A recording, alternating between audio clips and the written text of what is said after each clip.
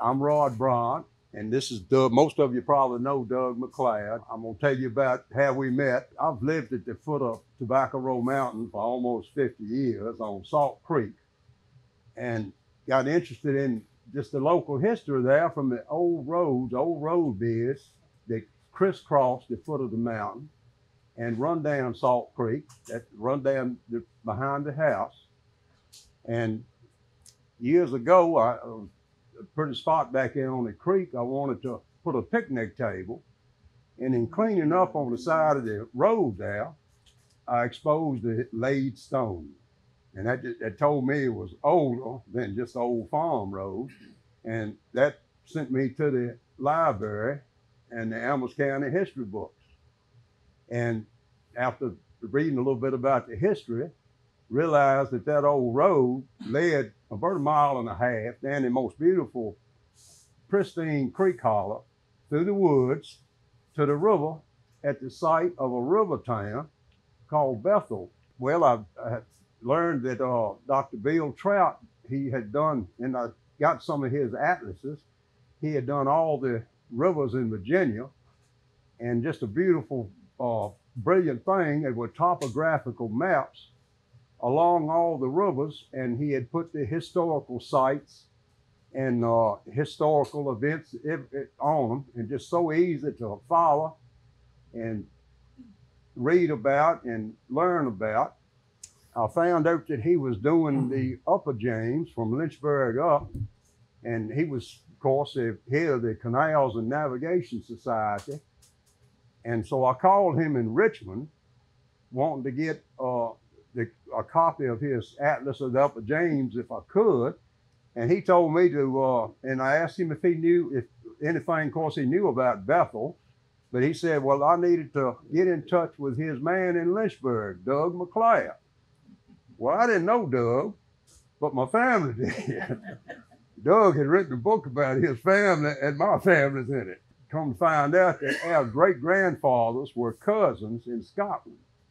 And they came to America around turn of the century and worked as blacksmiths in Lynchburg. That's how I met Doug. And one of the first things we did, of course, I called him, and by then I knew we were kin.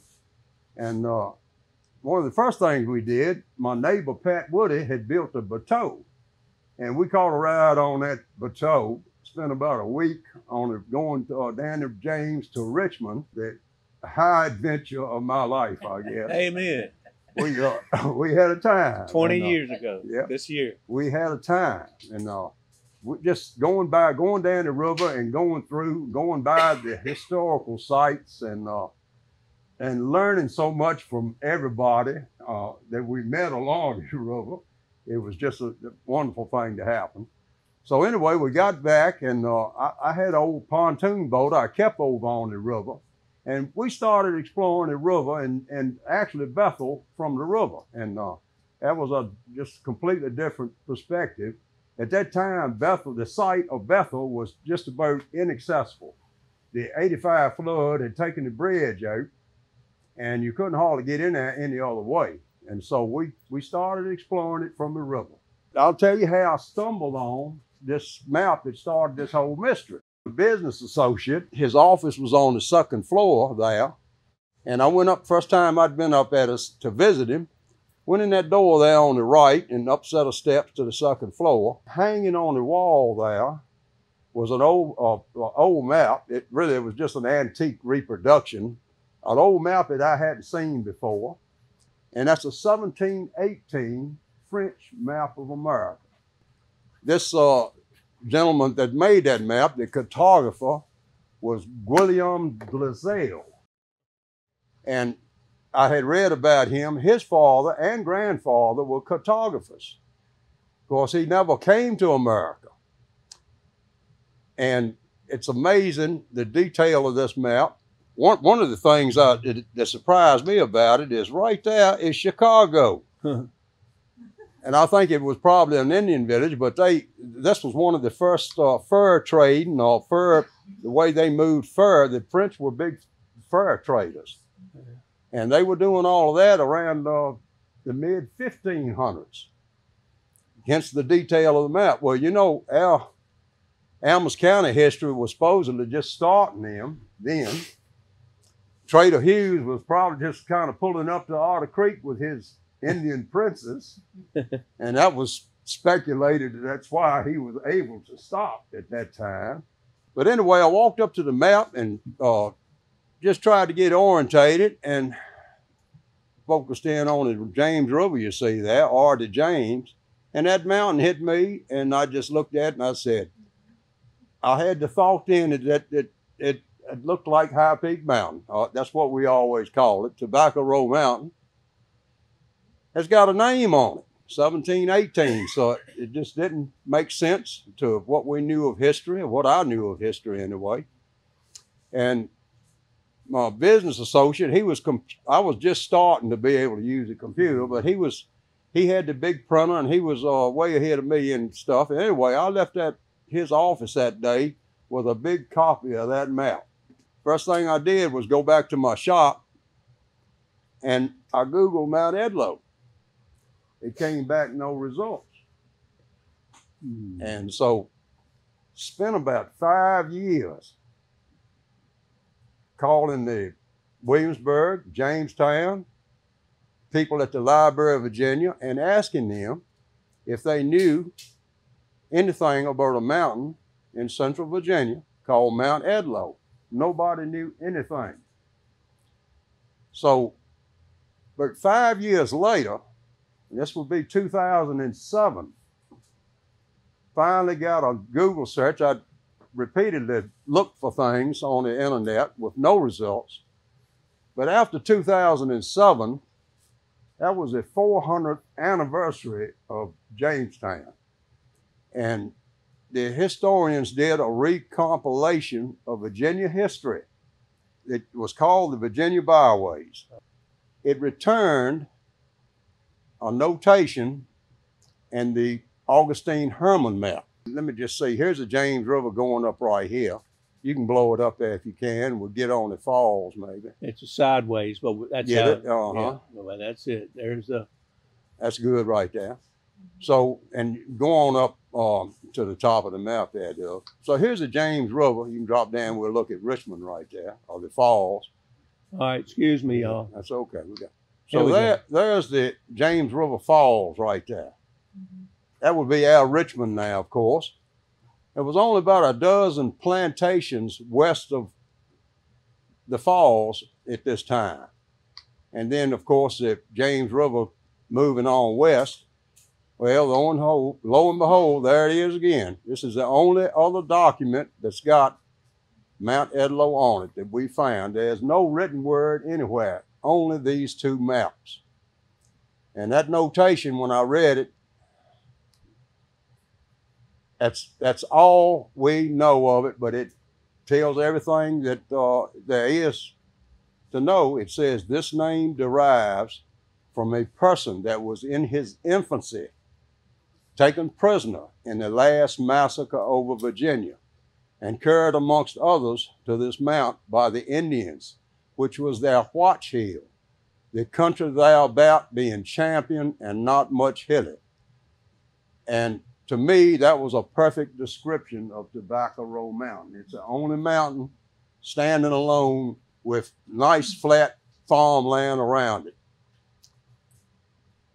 So I've got some pictures here that just kind of show, this is a view of the mountain from Mount Athos Road. The river is right here. You see that dark shadow coming around there. On the right here, it makes a big loop right here. They call it Big Bent. The river turns and heads back west. Potato Hill is setting up just right about there. And the river almost touches the mountain right there, Potato Hill. And this shows you it's got probably better than 180-degree boundary of the James River around this mountain. So moving up the river, probably about 6 miles out, this is taken from the viaduct bridge out of Lynchburg. If you were down on the river in a boat right there, that mountain would disappear below the tree line now. So we still don't see it. You wouldn't see it from the river. So here's a picture of the river the mountain just trying to show you the country thereabout being champion and not much hilly. This picture was taken over on where Wine Sap Road comes out and hits Cedar Gate. Over the ridge right here, you would move out over Speed to Plow Orchard, and the Morris Orchard, I think, is to the right here. But anyway, apple orchards were around the foot of the mountain. This is a view of the mountain taken from the other side, looking east. And again, you can see this flat land. This is about the flattest place you've ever seen up there. Is it from the It's Nayola? from the Nayola area. On over those trees, you're gonna hit the Peddler River Gorge, and then you'd go to the right, of course, and go around through by Potato Hill and the gap between the mountain and Potato Hill. Here's a blow up of the French map. Because we're going to do that.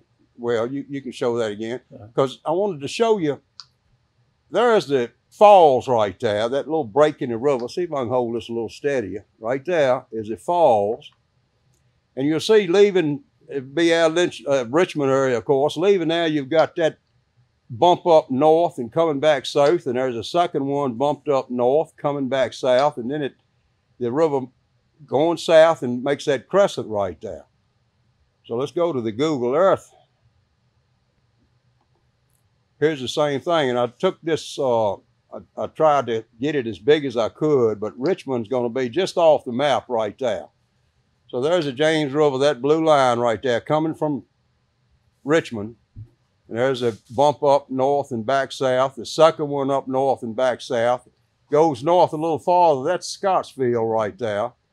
That's the farthest north the river runs before it turns south and comes back. And here's the crescent again. It's a little bit out, you know, but the man never left Paris probably. And here's our mountain right here, showing the country, the cleared land around it right there. Yeah.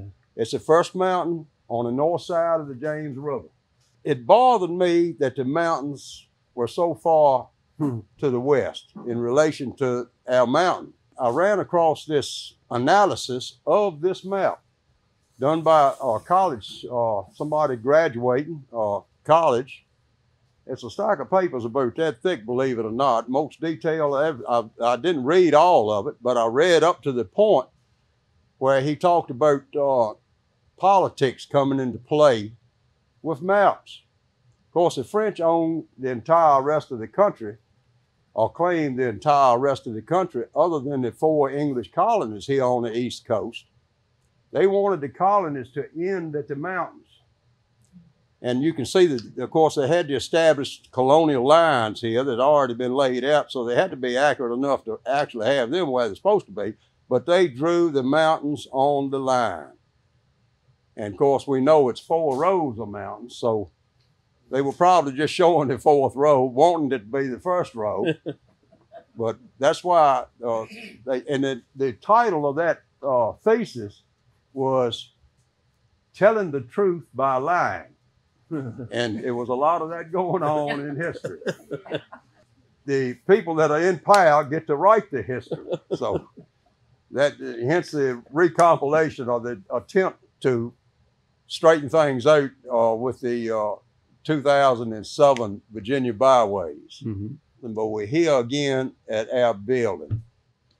Well, this building was here, of course, 120 or so years before this. There it is right there, same building. And that is my great-grandfather, and that is Doug's great-grandfather. And that's the second big coincidence. Yeah. So anyway, I'm going to turn it over to Doug. Doug has taken this thing a little farther and found a lot more details, and I'm going to sit down and take a drink of water. Thank you, Rod. I just love history. I was telling somebody earlier, I love local history. I love Virginia history. I love Virginia. Anything on the river above Lynchburg, for some reason, is my territory that I like. Like Rod has brought light to this Mount Edlo, and I thought, well, that seems like it's overlooked. I don't see where anybody has ever written about it. I don't find anything. When I met Rod 20 years ago on Pat Woody's boat, named Tobacco Row, by the way, which is, I noticed he was very focused on this. There's 5 stages of study that I did, and I'm going to only be brief with them. The first one is about the last massacre. I'm going to have to read from this because it's too much for me to remember, too. But tobacco was the major cash crop in 1644, and the crown colonists were continuing to claim and encroach land along the rivers draining into the Chesapeake Bay.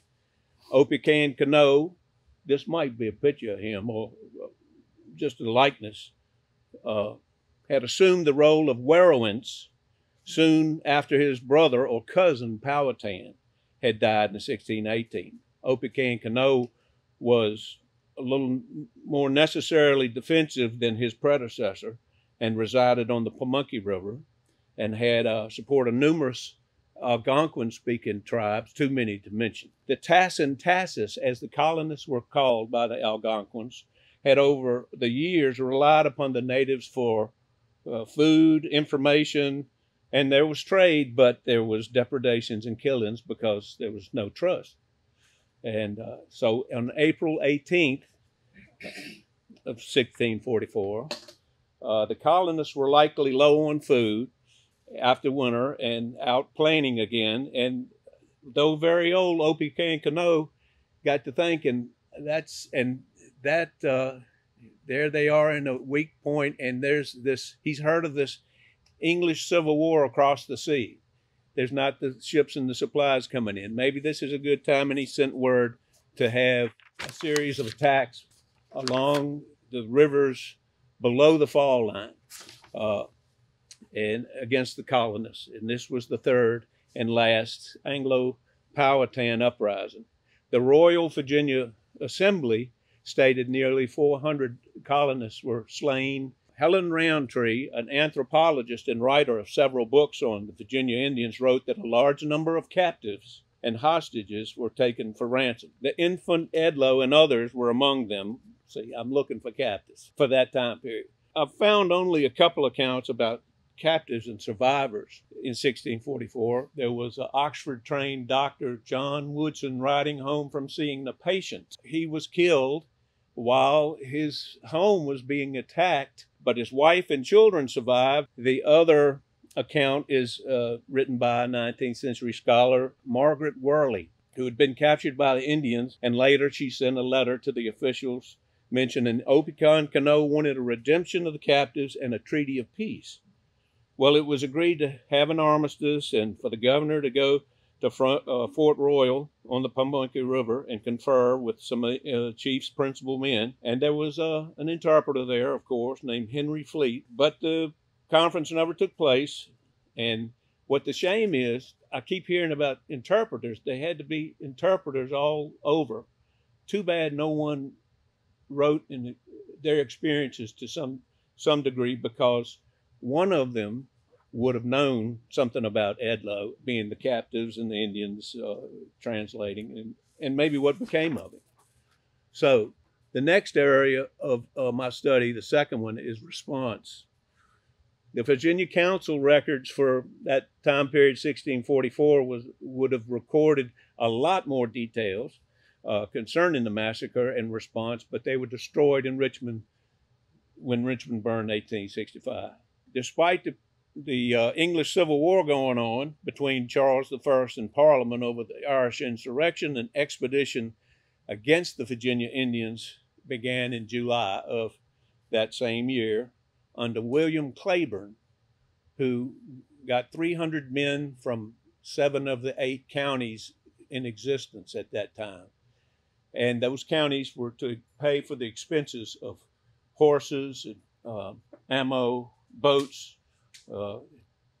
That's how, for a 3-week span of time. Trade with the Indians was forbidden. Indian corn was cut down, and some of the boats, their boats were burnt in that 3-week span of time. But I've yet to find a mention of a party to rescue captives then.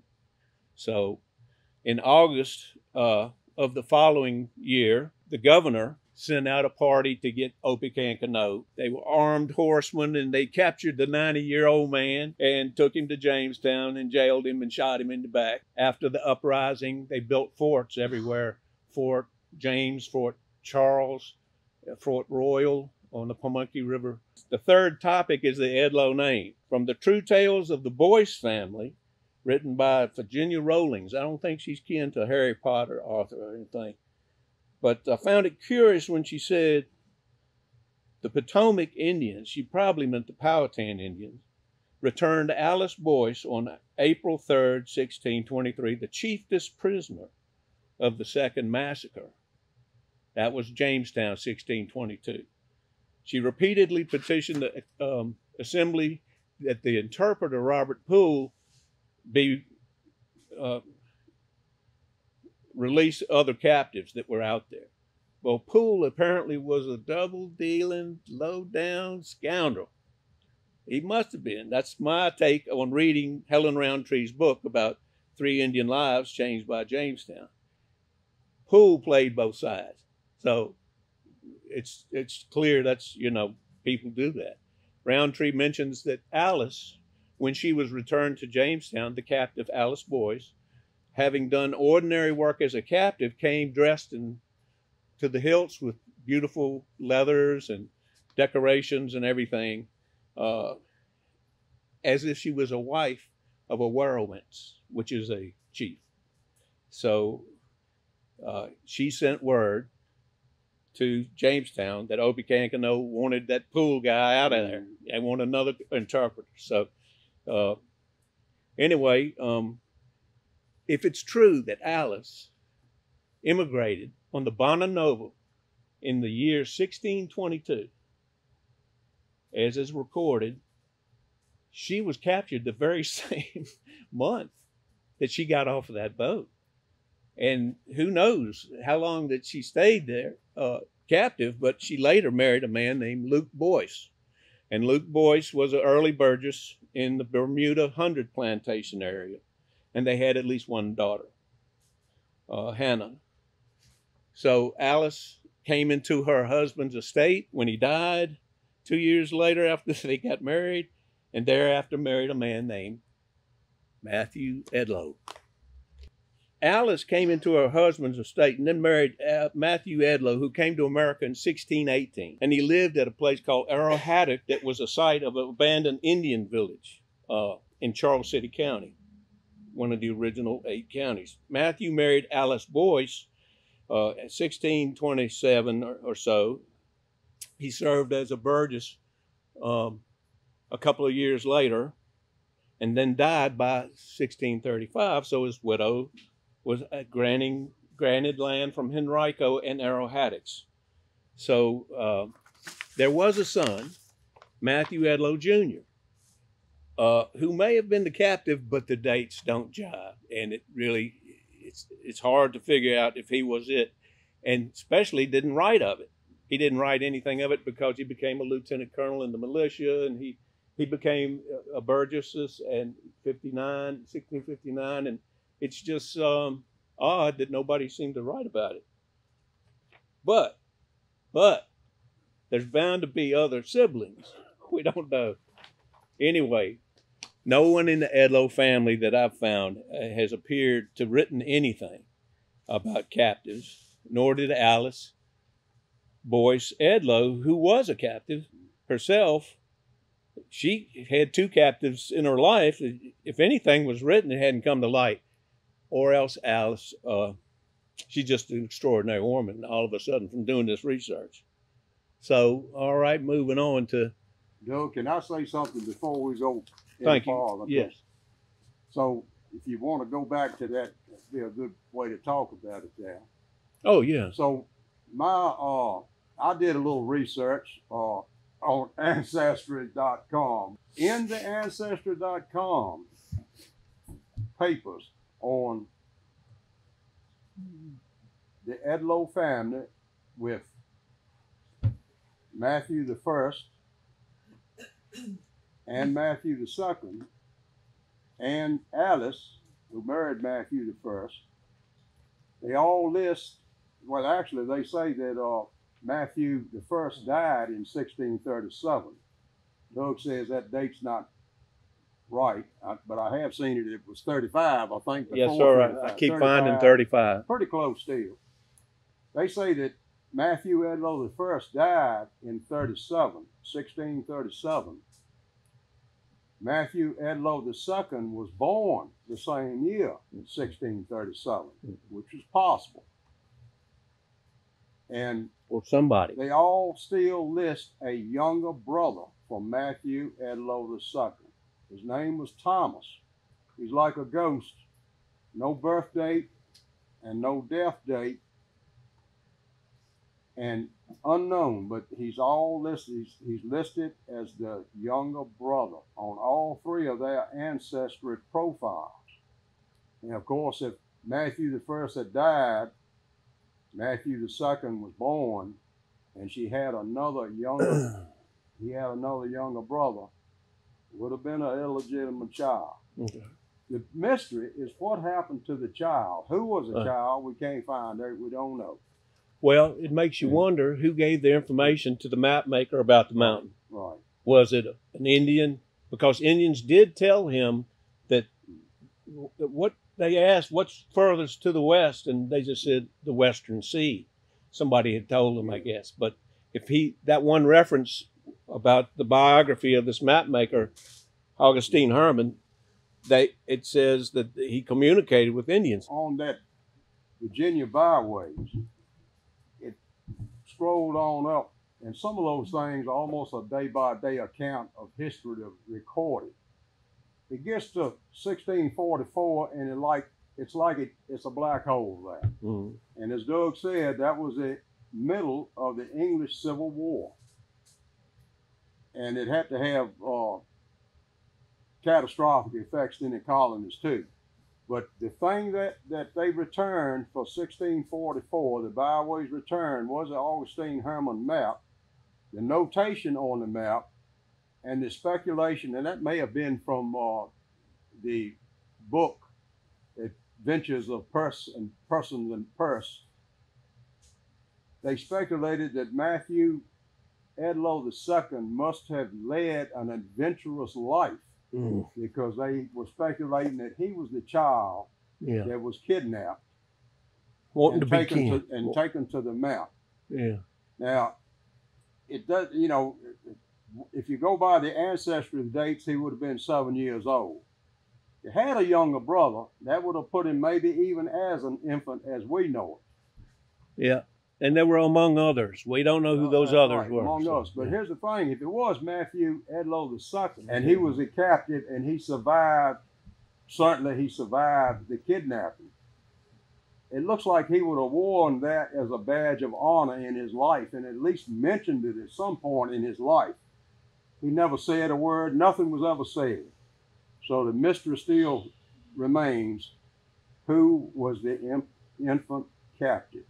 My fourth topic concerns the Monacans. David Bushnell makes mention of Mount Edlo in a 1930s pamphlet called 5 Monacan Indian Towns. He quotes that the same map notation on Herman's map, and then speculates that Christopher Newport in 1608 was maybe the first European to see Monacans in Virginia. And Bushnell also states that it's believed the Siouan-speaking Monacans had mostly left the Rivanna River area in 1670 when a German explorer named John Lederer came through.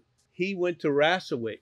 There's Rassawick, the principal village of the 5 that Mr. Bushnell wrote about. And here's the fork in the river, being the Rivanna, because Rassawick is located there. Now, I wanted to just show, we talked about arrow haddocks earlier, and there it is further down the river. It's on the same map. The Monacans that were still in the Rassawick village shot their guns off in celebration of the expedition coming in, which I thought, well, how about that? They're trading with guns about that time. Some of the concentration of Monacans went south to the Otter River, and others went west. This is Revolutionary War era. The Rivanna River is here, named to commemorate Princess Anna.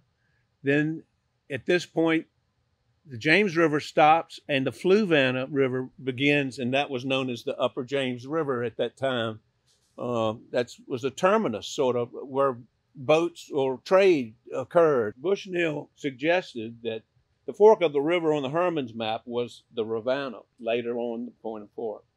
But he goes on to add that he had another historian, Fairfax Harrison, who said he believed that Mount Edlo could have been further west to where the Rivanna passed the southwestern mountain. Or those historians, they didn't know anything about the French map. They didn't mention it in their booklet. They never saw the French map. There's a fork on the John Smith's map. Yeah. We know that's the Rivanna. Yeah.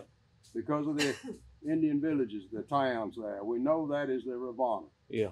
Now, if you want to go to Augustine Herman's map, both of these maps, by the way, were orientated looking west.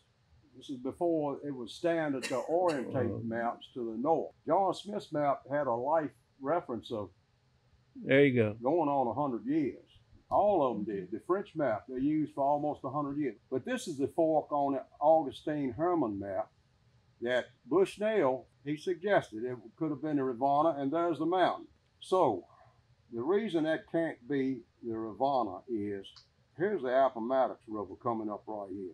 And there's where it stops. Now, if the map is accurate, and the maps are pretty accurate, they used, actually they used the sailing instruments, the sextant, and another instrument, I'm not sure what, but they were going by the latitude and longitude, and that they plotted out the places where they were, and that's how they created the maps back then. So this would be the start of the Appomattox River. If it was, the spring for the Appomattox River starts about 10 miles northwest from the town of Appomattox. Okay. So if that is anywhere close to the spring for the Appomattox River, yeah, that throws out this possibly being the Rivanna. All right. He's not showing any rivers in to the James going west of the plantations. Right. There's a reason for that, I think. You don't want to confuse things. Of course, you got the Rivanna, you've got the rockfish, the tie. I'm not sure the order's right, and I may be leaving some out, but they all come in on the north side of the James River. All he's trying to say there, and that's frontier going forward, he's trying to tell you where Mount Edlo is. It's the first mountain you're going to hit going up the James River. He's not confusing you with the other rivers. You would cross other rivers, but there's not going to be any mountains. By itself. This being the James going forward, that's showing the river coming in on the south side, and there are no rivers that come in on the south side of the James. After the cartographer assembled all information from word of mouth, old maps, explorers, the people that were using the sailing instruments to plot the latitude and longitudes, everything had to go together to draw that map.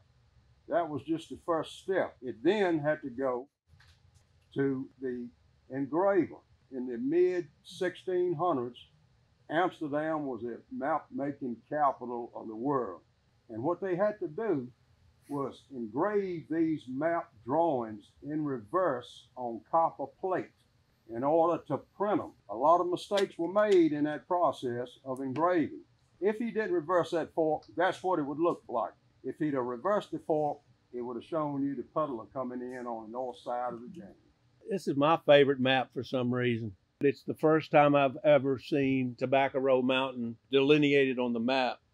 You know, 80 years had passed since Herman's map, and the need for a more comprehensive map was drawn by Albemarle surveyors Joshua Fry and Peter Jefferson. That was Thomas Jefferson's daddy. The Fry-Jefferson map was finished in 1751 and as a rough draft, and then published 4 years later. First time they did Tobacco Road Mountain, and then the Peaks of Otters there, and then there's John Peter Salling, which is where Glasgow is. If you go up to Glasgow, there's Salling's Mountain there. He was an early explorer and settler there in 1730s. So he wrote a journal about being captive and escaping and everything. But it's just great detail that they put in.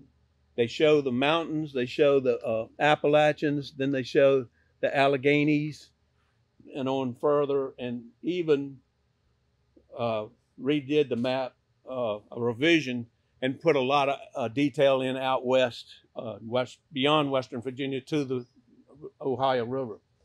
So the earliest written reference I found was Reverend Robert Rose wrote in his journal that he was riding in 1747, went over Tobacco Row Mountain with Dr. Walker to see his friend, a Scotsman named John Harvey, who lived near the Peddler River. Now, here's another great mystery if you're interested. Who named Tobacco Row Mountain? You know, we don't know. And that's interesting too, you know, who names these mountains, you know, in the early days. So here's the standalone mountain. Looking at from the kiosk up on the parkway, there's the mountain, there's Tobacco Row standing alone from all these other mountain range of the Appalachians. And there's Richmond. So here's the fifth and last topic, the clues. Oh, the clues is, as we've discussed, the Herman map, the second map of Virginia, the French map, and there was Christian and Warwick had a tract of land called the Edlo tract in this area of Glade Springs. It's a early farm road. Is it early farm road? Is that what it's called? Early farm. It was the old Glade Road. Right. So Thomas Jefferson used to take from when he come down 29 to Amherst, he would jump off on the Glade Road. So we learned about the Cam family that had land in that area, and they also had land here in Elan. A land grant was for the Cams have been rumored, but we've not ever found one. Anyway, there was a man who had a land grant. His name was John Christian. And he allowed, thanks to Sandy Esposito's research, John Christian allowed John Edlo to survey 1,000 acres of land and hold it in trust until he was going to buy it. But he died, and his son reverted the land back to the Christian family. And John Warwick, there's Warwick's Edlo tract, bought it. It adjoined the Cam family's land next to it.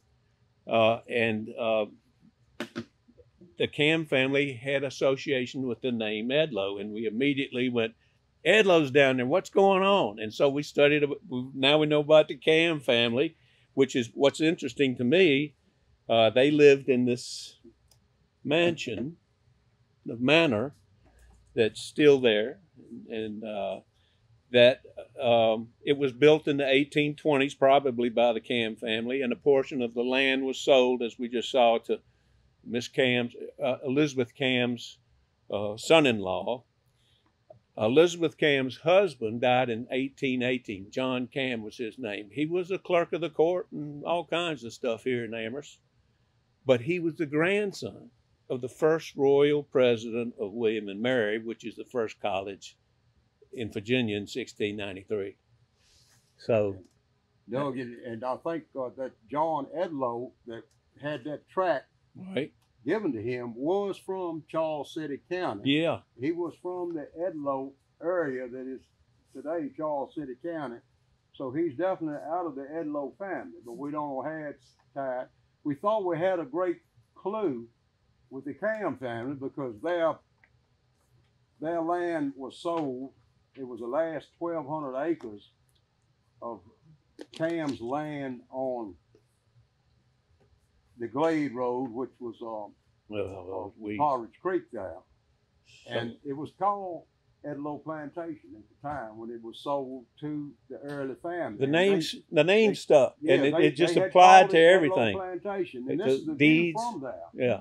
And we thought, well, John Cam, being out of Williamsburg and out of this English aristocracy that named this mountain back in 1644, we speculated that he knew the name of the mountain, and that's why he named his place that. But that went away with this deed search because we couldn't tie it to the deed. Right. We couldn't tie it to the Cam family through the deed. But thanks to Sandy's work, and thank you, Sandy. And she didn't find the plat, though.